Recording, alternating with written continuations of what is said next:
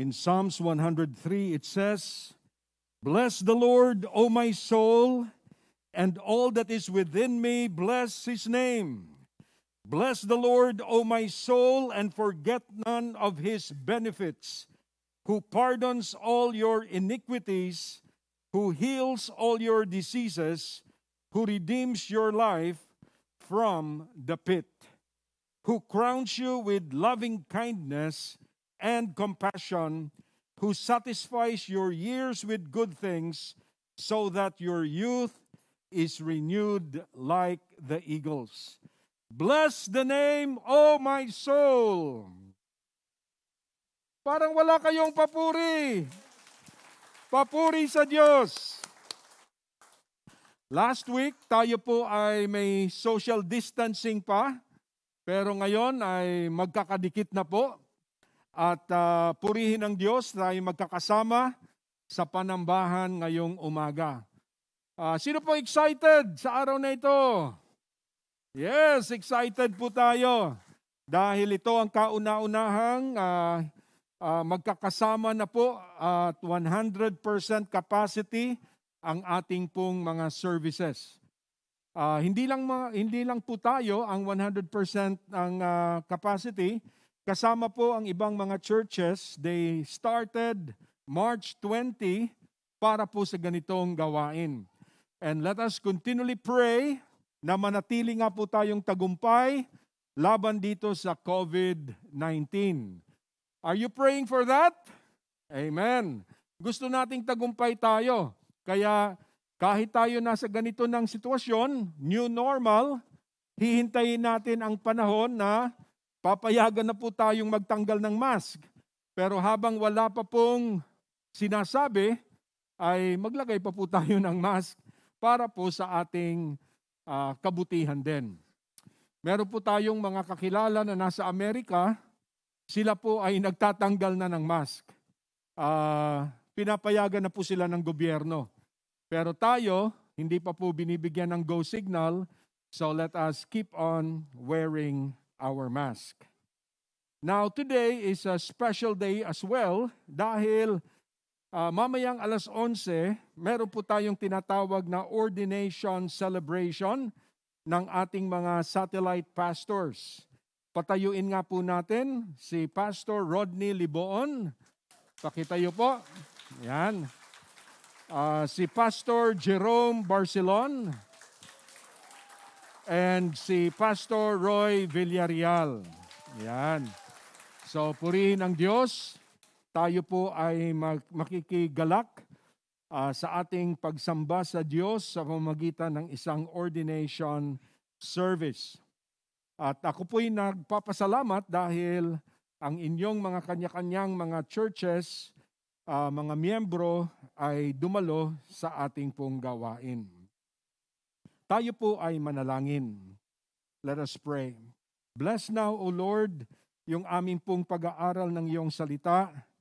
Nawa sa gabay ng banal mong Espiritu ay makita nga po namin ang katotohanan ng iyong salita at maisapamuhay din po namin ito sa tulong ng kapangyarihan ng banal mong Espiritu, sa kapangyarihan ng muling pagkabuhay ni Hesukristo, at sa iyong divine words, Panginoon, na ipinagkaloob niyo sa amin para sa gayon kami ay mamuhay ng tagumpay.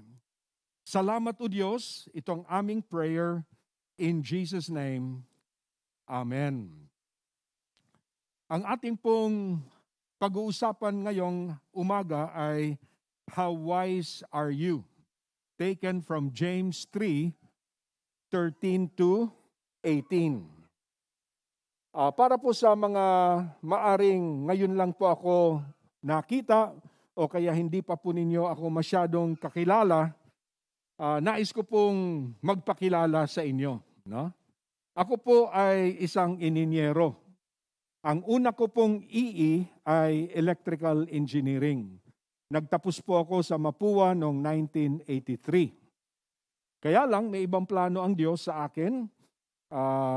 Ako ay naanyayahan dito sa Gospel Church of Manila, maging assistant pastor At dahil ang aking training ay sa campus ministry lamang, ang naisip ng senior pastor natin na si Pastor Edwin Ormeo ay ma-enroll ako kasama yung church secretary na si Grace Lasafin nung araw.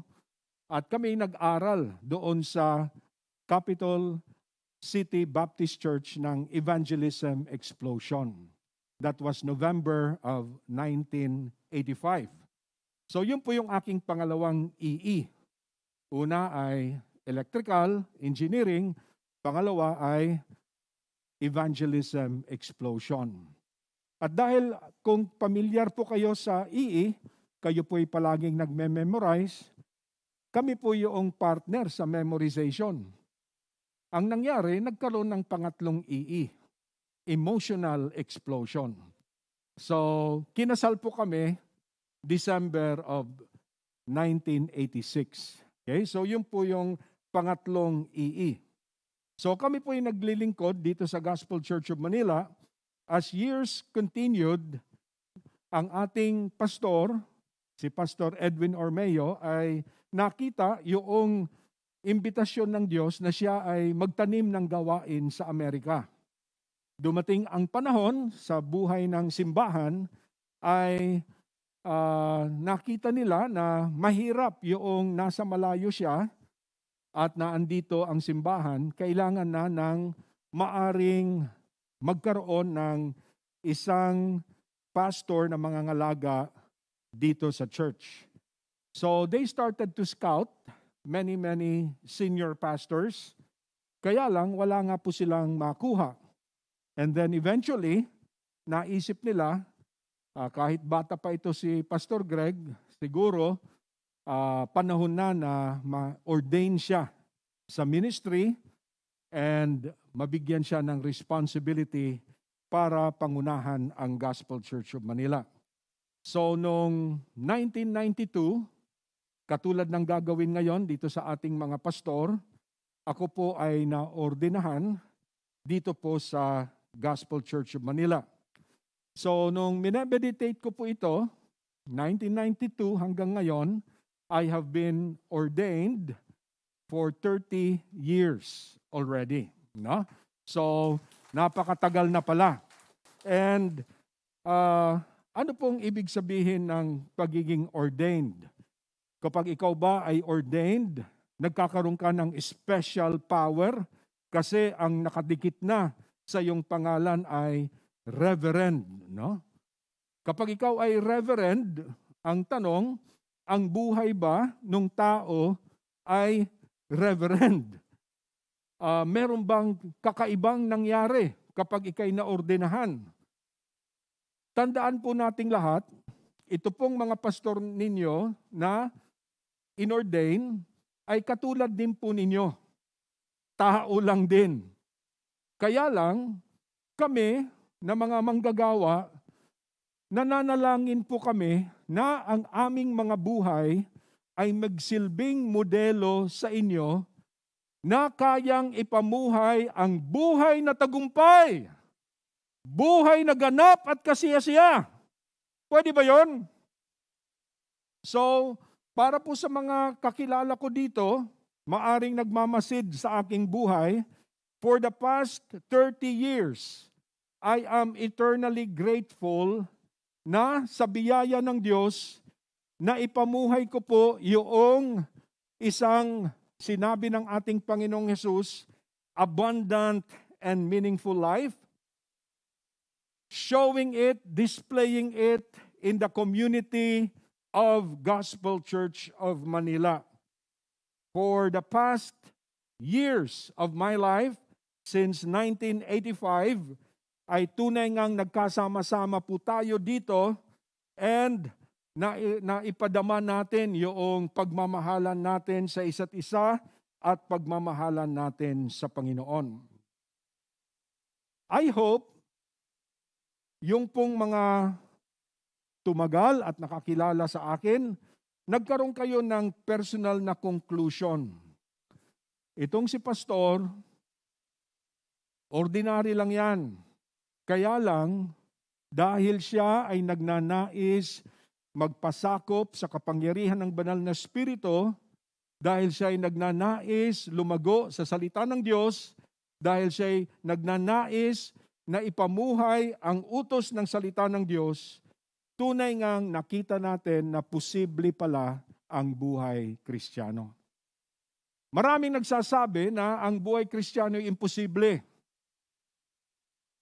Yes, in our own power, it is impossible. Pero, sinasabi, God will handpick people at sasabihin, pwede. Ordinary as they are, pwede. And by God's grace, sila ay magiging instrumento para sa gayon maipakita yung heavenly wisdom. And it is my prayer na itong ating mga pastor na i-ordain, kasama ang kanilang mga miyembro, will pray for them, will continually encourage them, na kung ngayon pa lang sila mag-uumpisa, 30 years from now, ako po ay 90 years old na, 30 years from now. So kung sila magsasalita rin at sasabihin nila, 30 years after my ordination, I have lived a life that is victorious. I have lived a life that glorified God, na yung aking mga miyembro, nagkaroon sila ng modelo kung paano lumakad bilang isang anak ng Diyos.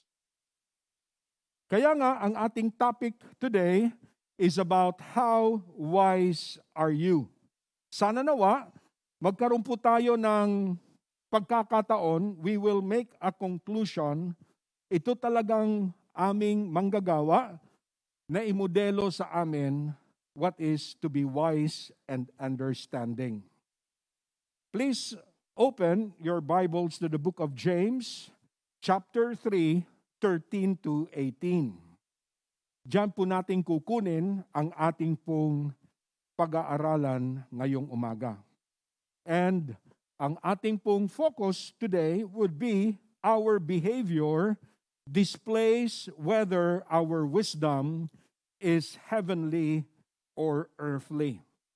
Our behavior displays whether our wisdom is heavenly or earthly. Kaya ang tanong po natin ay, who among you is wise and understanding? Yan din po yung ninanais ni Apostle James. Gusto po niya na sa kanyang pagsusulat, ito ay magiging gabay para sa ating lahat para makita paano ba na ipapamuhay itong Christian wisdom in real life. So ang tanong niya, who is wise and understanding among you? Sabi po sa verse 13, who is wise? Who among you is wise and understanding? Let him show by his good behavior his deeds in the gentleness of wisdom. Let him show by his good, his fine, his praiseworthy behavior.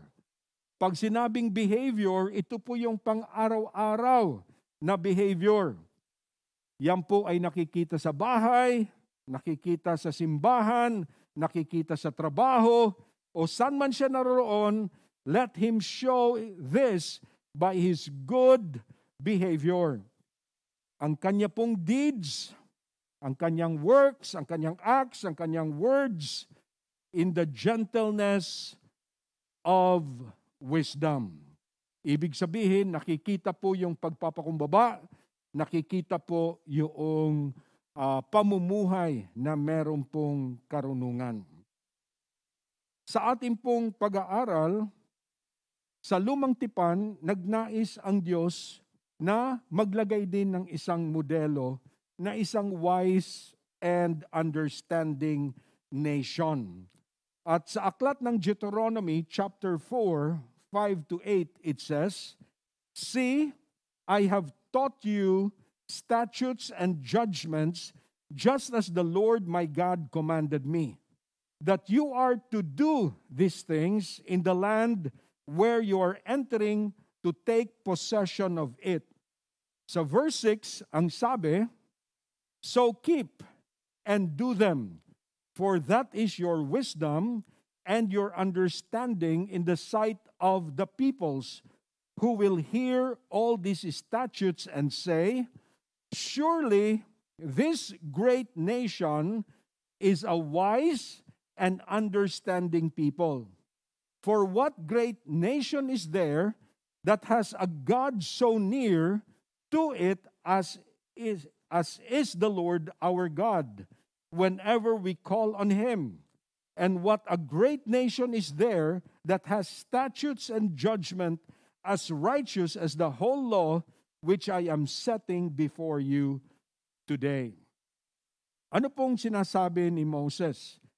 Sinasabi lang niya na nagbigay ang Diyos ng mga kautusan, at kapag ikaw at ako ay sumunod doon sa kautusan, bilang isang nation, sinasabi sa people of Israel, if you obey them, may mga magmamasid.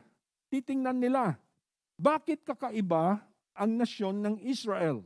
Bakit kakaiba ang kanilang pamumuhay? Sa kadahilanan nga na meron po silang laws, meron silang statutes na gumagabay sa kanila. At kapag sila'y sumusunod doon po sa utos ng Diyos, people will say, itong tao na ito, wise. Itong nation na ito, wise and understanding. So, wise and understanding is reflected when you and I obey the commands of God. No? So, mahalaga po ito. Sa kadahilanan nga, gusto natin na maging wise and understanding people. Hindi po yan dapat mailayo doon sa salita ng Diyos. If we obey God's word, then, not only individually, but even as a nation, we become a showcase of a nation that is wise and understanding. Ngayon po si James ay nagtuloy sa kanyang pagtuturo dito sa James chapter 3. Negatively, binigyan muna niya ng description kung ano ang isang pamumuhay na maaring maunawaan natin na kapag ipinamuhay natin ito, masasabi ba nating wise and understanding, or masasabi po natin na mukhang hindi ito wise and understanding? The first thing that I discovered is that our bad behavior displays earthly wisdom. Our bad behavior displays earthly wisdom. Ang sabi po sa verse 14, "But if you have bitter jealousy and selfish ambition in your heart, do not be arrogant and so lie against the truth. This wisdom is not that which comes down from above, but is earthly, natural, and demonic. For where jealousy and selfish ambition exist, there is disorder and every evil thing." Ngayon po, si James ang kausap mga anak ng Diyos, mga Christian. So, dapat tayo po ang maaring pinapaalalahanan ni James kung saan dapat makitaan ang ating wisdom. Ngayon, meron pong binibigyang diin na dalawang pamumuhay na hindi po katangian dapat ng isang mananampalataya. Kung sinasabi natin na tayo ay mananampalataya, dapat ito po ay maialis natin sa ating mga buhay. Ang sabi po sa verse 14, "But if you have bitter jealousy and selfish ambition in your heart." Sa ibang translation, if you have resentful jealousy, meron kang malalim na resentment and jealousy against someone, and then pag sinabing selfish ambition, meron ka pong hostility, meron ka pong feeling of jealousy and rivalry na nasa iyong puso. Ngayon, ang sabi ni James, dapat hindi ito makitaan sa isang wise and understanding person. Therefore, do not be arrogant. Huwag kang mayabang kapag yan ay nakikita sa iyo, because you lie against the truth. Ano po ang sabi ni James nung pinapaliwanag niya kung saan ang source nitong wisdom na ito? Ang sabi po sa verse 15, this wisdom is not that which comes down from above. Hindi po ito galing sa Diyos. Kapag nakikitaan ka ng bitter jealousy, kapag nakikitaan ka ng selfish ambition, hindi po yang galing sa Diyos. It doesn't come down from above, but is earthly, natural, and demonic. So pag sinabi pong earthly, natural, and demonic, alam natin na wala po ang kilos ng banal na espiritu. Alam natin na ang pamumuhay na ganito, sabi nga nila, marka demonyo. Demonic, no? So, mag-ingat po tayo kapag nakikitaan tayo ng ganitong pamumuhay. Ang tawag po ay bitter jealousy and selfish ambition. Malinaw, sinabi sa Galatians, now the works of the flesh are evident: sexual immorality, impurity, sensuality, idolatry, sorcery, enmity, strife, jealousy, fits of anger, rivalries, dissension, division, envy, drunkenness, orgies, and things like this. I warn you, and as I have warned you before, that those who do such things will not inherit the kingdom of God. So malinaw na kapag naandyan pa ito, magtanong-tanong ka, ikaw ba talaga ay mananampalataya o hindi? Ang evil consequence of having bitter jealousy and selfish ambition, sabi po ng verse 16, for where jealousy and selfish ambition exist, there is disorder and every evil thing. For where jealousy and selfish ambition exist, there is disorder and every evil thing. Nais ko pong ikwento dito sa ating mga pastor na hindi po ako exempted sa maaring panggugulo ng dyablo. Tayo po bilang isang simbahan has been known to be a church that tries to discover paano ba ang isang simbahan maging malusog, matibay, lumalakad sa kalooban ng Panginoon. In the beginning years of Gospel Church of Manila and even until now, we have been using yung mga tools ng evangelism explosion and its discipleship emphasis. So yan po ay nag-umpisa noong 1985, nagpatuloy po yan hanggang ngayon. Kaya lang as we continually desire to know more, one time dumating po dito sa Pilipinas si Pastor Rick Warren. Ako po ay nag-aaral noon sa ISOT Asia. By the way, magsa-celebrate po ang ISOT at ang IGSL ng 40 years of ministry. So kabahagi po ako doon na na-train po nila. So noong 1996 ako po pumasok, sabi po ng mga leaders ng church, if you really want to be a pastor, you have to increase also your education. Hindi pwedeng electrical engineering. Kinakailangan mag-aral ka ng theology. So ako po'y nag-aral ng theology, 6 na taong ko pong binuno. Kaya lang, parte ng pag-aaral na yon ay yung pag-contextualize ng purpose-driven paradigm in the Philippines. Yun ang aking professional internship. And because of that, pinag-aralan ko po kung paano talaga maging malusog ang isang simbahan at paano yung 5 purposes ng Diyos, evangelism, worship, fellowship, discipleship, and ministry, makita na balansyado sa loob ng simbahan. So from 1998 until 2004, binubuno po namin yan para maging malusog nga ang simbahan. Noong 2001, ako po'y nabigyan ng pagkakataon na pumunta sa Amerika. Nanalangin po ako at sabi ko, Lord, napag-aralan ko itong libro na ito. Gusto ko naman makita kung ano talaga ang ginagawa doon sa simbahan ni Pastor Rick Warren. At napahintulutan naman ako na makapunta ron at habang naandon, nagbibigay po sila ng award ng tinatawag na Church Health Award.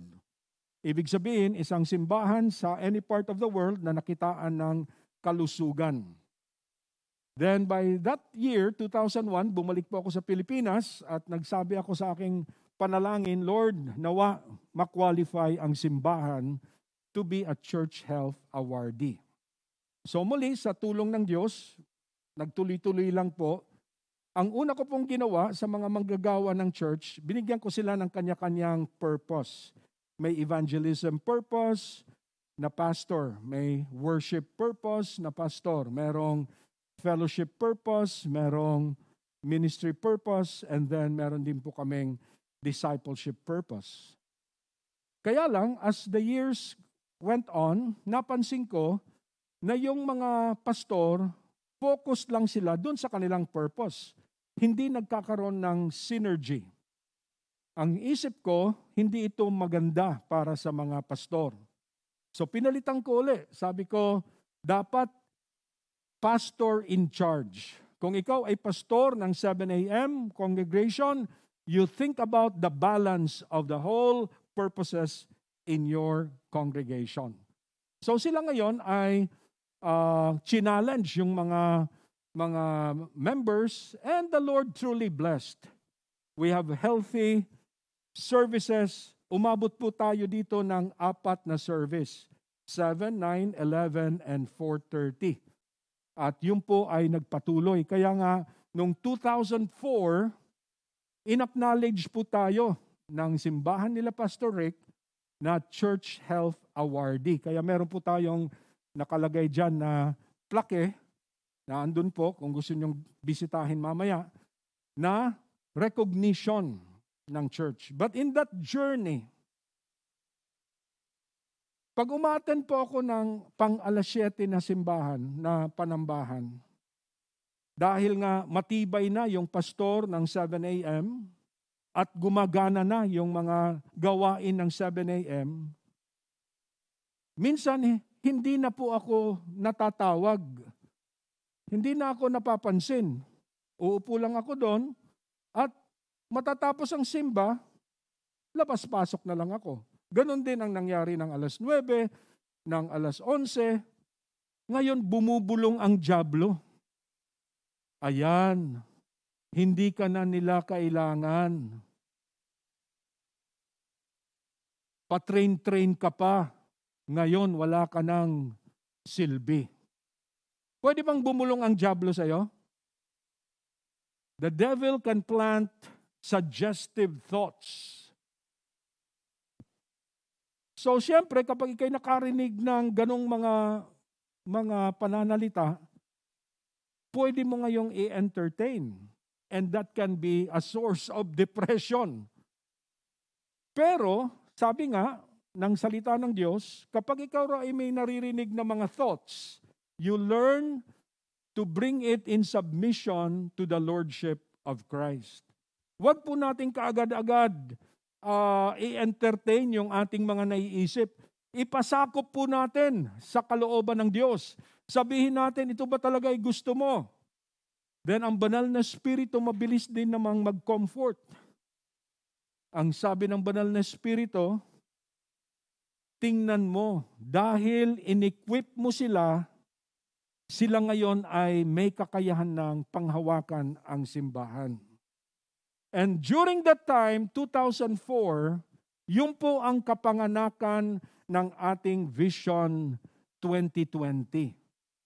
Dahil nga po, marami na pong sumisimba, may 2 na po ang mga pumupunta dito, 2 ang kanilang pamasahe, and because of that, pamilya ang pumupunta dito, nakita namin na hindi po magiging healthy na ang kanilang mga bulsa ay nabubutas because they just have to exert finances in their travel. Kaya po, hinati namin ang Manila ng 6 na distrito and then patuloy po ang pagtatanim ng simbahan. Yes, nabawasan ang Maine dahil nagpunta-punta na nga doon sa 6 na distrito, pero nanatili po yung ating pagsunod sa inuutos ng Diyos that the greatest means of fulfilling the Great Commission is by planting churches. So, tandaan po natin, kung hindi tayo maingat, maaring tamnan tayo ng tinatawag na jealousy. Kung hindi po ako naging maingat, kung ako po ay nag-harbor ng low self-esteem and low poor self-image, baka po napagbigyan ko ang bulong ng dyablo. Kung hindi po ako naging maingat, baka po ang iniisip ko ay selfish ambition lamang. Dapat ako lang ang sikat. Dapat ako lang ang kilala. Dapat hindi sila mag-share ng mga victories of how to become a good and effective minister of the word. But again, the Lord was continually showing me na hindi yan ang nais ko. My agenda is not that you become selfish. Pag selfish po tayo, we want na walang mas magaling sa atin. Pag selfish po tayo, ang gusto natin, tayo lang ang magaling. Tayo lang ang bida. Ang Panginoon, ang gusto niya, ang assurance niya sa akin, you raised well-rounded pastors. The best antonym for selfishness is selfless. You are selfless. You act without thinking about yourself. Instead, you are totally concerned with the needs of other people above your own. And you put aside your own ambitions to help someone else succeed. So, nung iniisip ko po itong mensahe na ito, muli ako ay nagpapasalamat dahil nalampasan ko po yung ganong internal struggle, and I have seen that by showing na hindi po ito nararapat na mangyari sa puso ko, bitter jealousy and selfish ambition, na paglabanan po itong mga bagay na ito.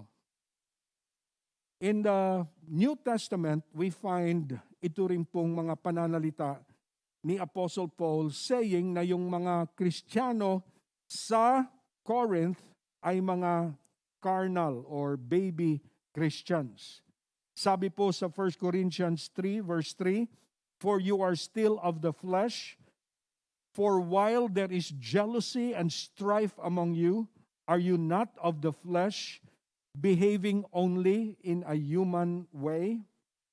Bakit po ito'y binabanggit? Dahil meron pong mga tao na gusto kay Apollos, may gusto kay Paul, at nahati po ang simbahan. Now, when there is jealousy and strife, hindi po yan maganda. Ngayon po na tayo ay nasa tinatawag nga na new normal. Dati, kapag nakikita-kita yung mga pastor, ang tendency po ay mag-compare. Ilan na kayo sa simbahan? Hindi maiwasan na tanungin, how many are you? Para bang kapag malaki ang simbahan, tagumpay yung simbahan. Pag ang simbahan ay maliit, parang failure yung church. At dala-dala po yan palagi ng pastor. Minsan ayaw na lang makipag-usap ng pastor dahil kapag pinag-usapan na yung numero, ay nagkakaroon na ng comparison at nagkakaroon na ng kakaibang damdamin. Ngayon po iba na. Ilan na ang view mo sa Facebook? Ilan na ang like? Nako, hindi man lang ni-like o hindi man lang sila nanood. Apektado na naman si pastor. Ano ba yan? Naghirap ako mag-record, wala man lang nanood. So, naandun po ang challenge ngayon.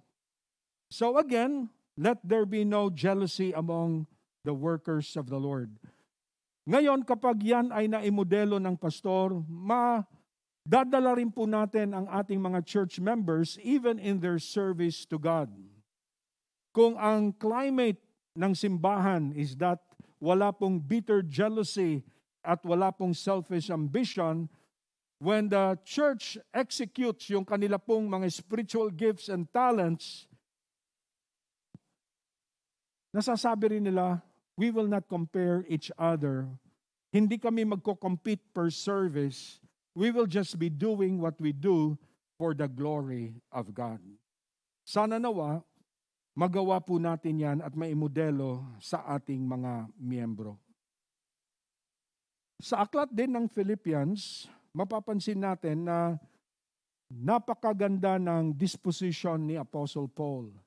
In Philippians chapter 1, 12 to 20, meron po siyang damdamin dito na may mga tao nangangaral out of selfish ambition. Nakakulong siya, nakakarinig siya na may nangangaral ng out of selfish ambition. Ngayon, merong mga nagdi-discourage sa kanya. Kaya lang, ang sabi nga ni Apostle Paul, what then? Only that in every way, whether in pretense or in truth, Christ is proclaimed, and this I rejoice. So, ma-overcome po natin yung challenge, lalong-lalo na kapag may nakikita tayong ginagawa ng kapwa manggagawa na out of selfish ambition. Ang Diyos na lang ang bahala. Ang mahalaga, the gospel is proclaimed. Ano po ang ating principle dito? Our bad behavior displays earthly wisdom. Paano po natin ito i-apply? I will resist the lies of the devil, for it will only lead to disorder and every evil thing. And pangalawa, I will ask the help of the Holy Spirit to reveal any bitter jealousy and selfish ambition in my heart, and immediately confess them and ask for forgiveness. Kung meron pong naitatanim sa ating puso na selfish ambition and bitter jealousy, wag po nating hayaan yan na mag-ugat at lumago dahil hindi po yan galing sa Diyos. Pangalawa would be, our good behavior displays heavenly wisdom. Our good behavior displays heavenly wisdom. Ang sabi po sa verse 17, but wisdom from above is first pure, then peaceable, gentle, reasonable, full of mercy, good fruit, unwavering, without hypocrisy. And the seed whose fruit is righteousness is sown in peace by those who make peace. Again, our good behavior displays heavenly wisdom, and that is taken from James 3:17 and 18. So kung merong tinatawag na this wisdom is earthly, natural, and demonic, this is earthly, then meron din pong wisdom that comes from above. Heavenly wisdom. At yan po ay nawa makita nga sa ating mga buhay. Ang ating karunungan is pure, pertaining to being without moral defect or blemish. Ang ating karunungan ay peaceable, meaning tayo po ay sagana sa kapayapaan sa pag-iisip, freedom from anxiety and turmoil. Pag sinabi pong gentle, we are gracious and forbearing. Pag sinabi pong reasonable, tayo po ay open to reason, willing to listen. Pag sinabi pong full of mercy, tayo po ay merong concern and kindness to people in need. Pag sinabi pong good fruit, nakikita po yung ating bunga ng mabuting gawa. And then of course, naandyan po yung unwavering, and without hypocrisy. Ngayon, when we think about this, ito pong lahat ng ito ay merong binibigyang diin. Ang sabi, the seed of whose fruit is righteousness is sown in peace by those who make peace. Kung ang bitter jealousy and also selfish ambition ay nagke-create ng disorder, nagke-create ng all evil thing, in the same way, on the other way, kapag ikaw ay merong heavenly wisdom, ang sinusow mo sa iyong pagtitipon ay kapayapaan. Dahil sa iyong righteousness, nakikita po yung bunga ng kapayapaan sa ating mga buhay. Let me try to share another journey. 30 years ago, itim pa ang buhok ko. 30 years ago, mas pogi ako. So, 30 years ago, bagong kasal kami ni Mrs. 1986. So, syempre, dahil bagong kasal, nagmi-minister ako dito. Ako po, bilang isang pastor, ay mapapansin ninyo na andun ako sa pintuan at mahilig ako makipagkamay.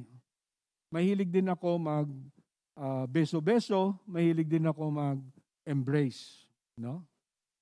So, dahil younger pastor naman ako, parang maaring nakita ko rin 'yon sa ating senior pastor, mahilig din siyang magganon. And assessing my yung tinatawag nating mga love languages, dominant sa akin yung words at dominant sa akin yung physical touch. Pero hindi ko pa po alam yon nung time na yon. Now, because of that, dahil bago lang kaming kasal ni Grace, palagi niya akong sinasabihan, huwag ka masyadong yakap ng yakap. Huwag ka masyadong kamay ng kamay. Huwag ka masyadong malapit sa mga ibang babae. Sabi ko, ikaw naman. Ano lang yon? Gawain ko lang yon bilang pastor. Sabi ni Grace, makinig ka sa akin. May tiwala ako sa iyo, pero sa kanila wala akong tiwala. So, talagang ako naman, nag-i-insist ako, yun ang aking way para ipadama sa kanila na mahal ko sila. So, kapag yung asawang lalaki at saka yung asawang babae nagpipilit sa kanya-kanyang pamamaraan, anong mangyayari? Away, no? Para po dito sa mga pastor na i-ordain, bawal awayin ang pastor pag Sabado. Dahil napakahirap magministeryo ng linggo na galing ka pa lang sa away. So, bawal makipag-away pag Sabado. So talagang mahirap yung ganon. Kaya lang, dahil nga sa part ko, iniisip ko na ako'y nasa tama, I insist my ways, and my wife kept on warning me. One time, umattend po kami ng conference ng mga pastor. Nandun po ako, parang nakaupo ako sa isang upuan. Nangangaral yung pastor na patungkol sa pamumuhay ng isang manggagawa. And then, sinasabi niya na manatiling maayos ang pamumuhay ng mga manggagawa. And then, bigla siyang nagtuturo. Sabi niya, you, listen to your wife. Nakaturo sa akin. Nakaturo sa akin yung pastor. You, listen to your wife. That will protect you. Para akong binuhusan ng malamig na tubig. Hindi naman niya alam ang problema namin. Sinasabi ko. Hindi naman niya alam na meron kaming challenge sa ganung bagay. But again, as I was thinking about that, true enough, the Lord used that to open my eyes na yung pagmamahal ng misis ko sa akin is simply saying, hindi ko naman ikaw pinagbabawalang mag-shake hands. Huwag lang yung masyadong beso-beso. Huwag lang masyadong embrace-embrace. Dapat, kung ano lang yung tama, appropriate, you do it. So with that, mapapansin ninyo, kapag nakikipagkamay, pag naglapat ang kamay, 1, 2, bitaw. Hindi na pwedeng, delikado po yon kapag tinagalan po natin. So, paglapat, 1, 2, bitaw. Dahil mahirap na po. Para po sa inyo na mga magagandang lalaki po ba itong ating mga pastor na mag-ordain? Magandang lalaki, no? So, again, wives, huwag niyo silang aawayin pag Sabado. But continually be a source of protection that your wife, your husband will remain pure until Jesus comes. At makita sa inyong buhay na pwede palang maging tagumpay laban sa lust of the flesh ang isang manggagawa, at yan din po ay maaaring maging modelo para sa lahat. So once again, hindi lamang po sa area ng purity, dapat sa lahat ng binabanggit dito, dahil nanggagaling sa Diyos ang ating wisdom from above, we are able to live out that kind of a life, overcoming the challenges of the common temptations of gold, glory, and girls. Marami na pong bumagsak. And it is just sad. So I pray for these pastors, as you think about your life moving forward, may God give you the victory that you need and finish well, overcoming common temptations of gold, glory, and girls. Anong principle po natin? Our good behavior displays heavenly wisdom. Therefore, I will daily seek heavenly wisdom, for He is willing to give it liberally. And I will ask the help of the Holy Spirit so I may live out the characteristics of heavenly wisdom. Isa po na nais kong bigyang diin in conclusion, ang sabi po sa part ng heavenly wisdom ay unwavering. Ngayon, kung tayo po bilang mga manggagawa will want to display heavenly wisdom, sa panahon na kayo po'y nasasaktan, I saw this sent to me. If pastors focus on their hurts, saan po ba nasasaktan yung mga manggagawa? Number 1, on members of the church who leave church without a word. On members who speak badly of them behind their backs. On members who criticize their sermons and never take heed to them. On members who divide the church with gossip and intrigue. On members whose loyalty is to another church. On members who always complain about everything. On members who criticize their faults and never praise the good they do. On members who create group chats when they ridicule their pastors. On members who bring other members to another church. On members who are apathetic to the ministry of the church. On members who always resist the change that are being implemented in the church.